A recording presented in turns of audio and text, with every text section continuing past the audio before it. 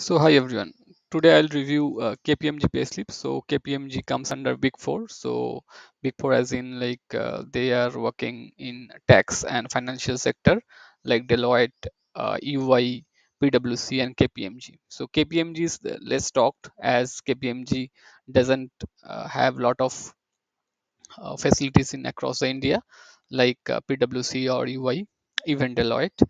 But it is good to work with KPMG, and the big advantage of working Big Four is like you can easily switch between them. So people are working in UI can easily switch to Deloitte. People working in PwC can easily switch to EY because they have the domain expertise in tax and financial stuff. And this Big Four is always renowned for stable job and then some other facilities like other perks like free bus, free meal, free snacks, and like good health benefit.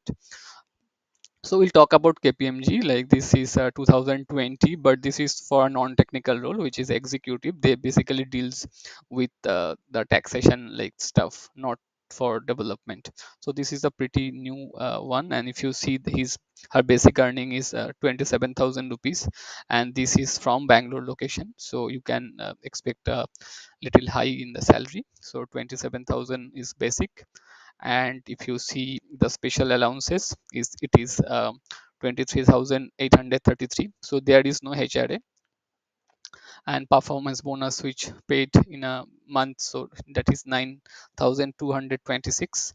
So you see, like it is completely given, and other earnings is 800 rupees. So this is for traveling allowances. So total gross is around 60,000, 61,000.